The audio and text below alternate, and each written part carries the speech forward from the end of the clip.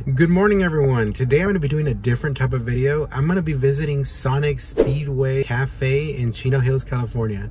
Now, I've seen mixed reviews on Yelp, so I'm a little bit worried that it's not going to be good, and I'm also worried that the line's going to be super long. I also have a special guest coming. He'll be showing up real soon, and when we get over there, I'll start filming again. But let's go check it out. One eternity later. Hey everyone, look who I'm with. So we're here at the new Sonic what is it called? Sonic Quick Cafe. Sonic Speed Cafe. Sonic Speed Cafe. Let's see if it lives up to the hype. I did see some bad reviews though, so we'll see how it goes. Those are not true Sonic fans though. Yeah, but I'm definitely gonna get a chili dog because that's a Sonic dish. So let's see how it is over there.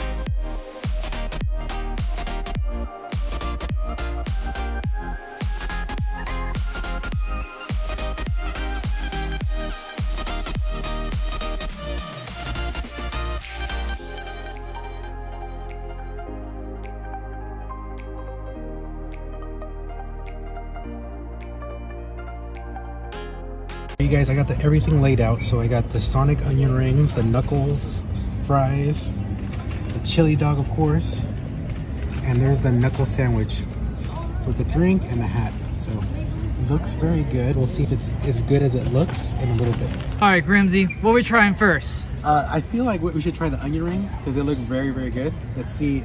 So you guys get a little closer look. Oh, that's a golden crisp. I love it. Let's see how it tastes. Wow, I mean, it tastes like a normal onion ring, but it's pretty good. I wasn't expecting that. And I see the fry. The knuckle fry. It's pretty good fries. Now the true test is with the chili dog. And about to try it. As you can see, it got all over the packaging. So let's see how it tastes. I'm a little bit worried. It's gonna be messy. Yeah. The Sonic Classic Dog. It's pretty good. It's pretty good.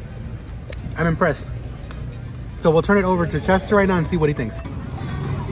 Good crisp on it. I'll probably give it about an 8 out of 10. I agree with that. See what you think about the fries.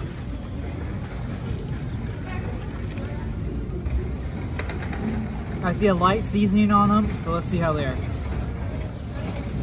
I'll say the fries are standard, about a 6 out of 10. They're good, not great, but I'm happy with them overall. Yeah, and then the chili dog. Now the chili dog, what I'm scared of. Don't be scared.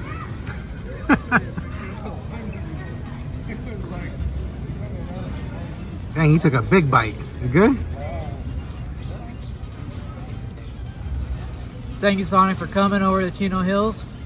Yes, yes, yes. We're gonna be sad to see you go, but it's only here for this last month in January of 2024.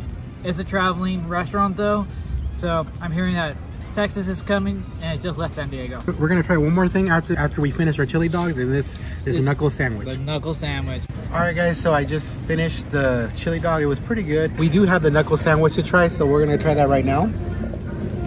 So it does look a little bit off because there's no lettuce, but I'll still try it. I'm still optimistic, and we'll see how it tastes. The bread looks very interesting, so here we go.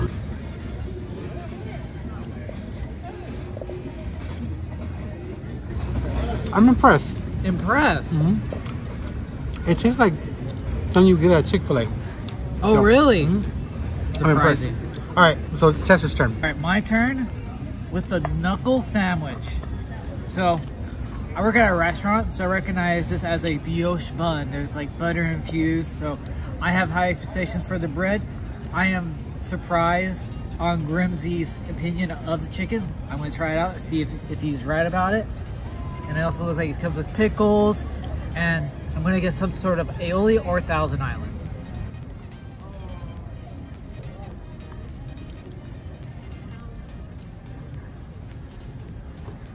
Oh, he had to go for a second bite. Sorry.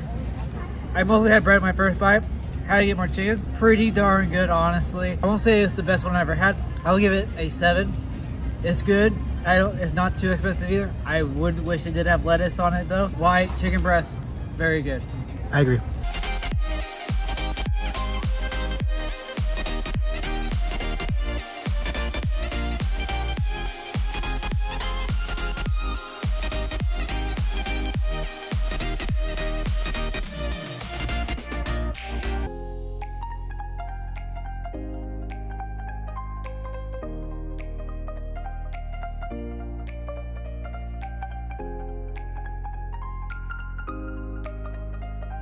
All right, guys, so we're out of that Sonic Speed Cafe. Yeah, so we both ended up getting a slushie.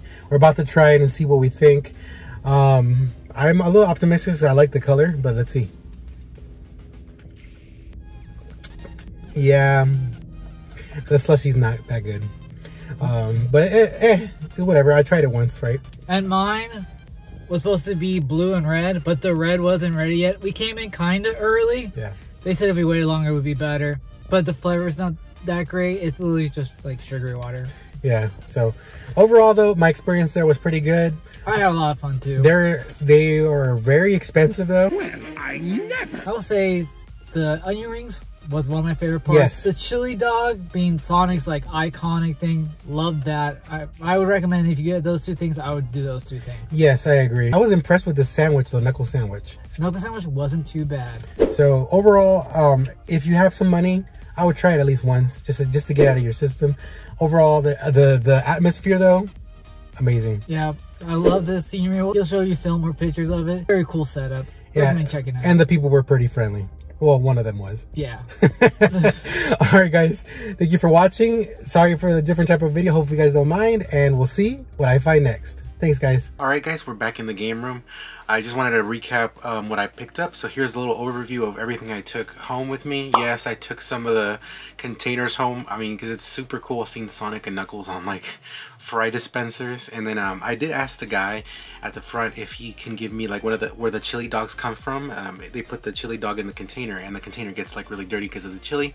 So I asked him if he can give me one. They first said no. After offering to buy another chili dog, asked them to separate it. They said, you know what, we'll just give it to you, but we're not supposed to be giving these out. So I feel very fortunate that they actually gave me one. They are closing up shop in Chino Hills on the end of January. So if you are local to the area and you have not gone, I would go and try it at least once.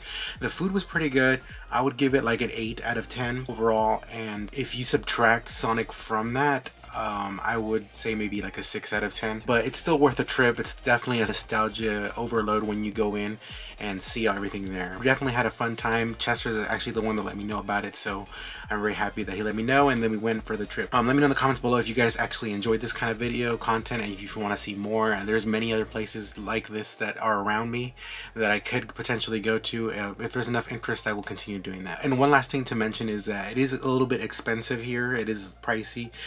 You are paying basically for the marketing of the Sonic, so just keep that in mind. The hat I did buy was like $32, and that is a lot of money, but a lot of the items are reselling on eBay for a lot more. I think with time and everything, if you end up keeping this stuff in pristine condition, it could be worth more later. It'll be worth your investment if you're going that route. For me, I'm just going to keep the hat as a decoration for my game room. I'm going to put it somewhere over here, and then, well, I mean, just decorate the game room, maybe in the Sega area. Anyways, guys, hope you guys enjoyed the video. Remember to comment, like, and subscribe for more videos, and follow my Instagram at GrimzyRaider. Thanks for watching, and we'll see what I find next. Thanks, guys.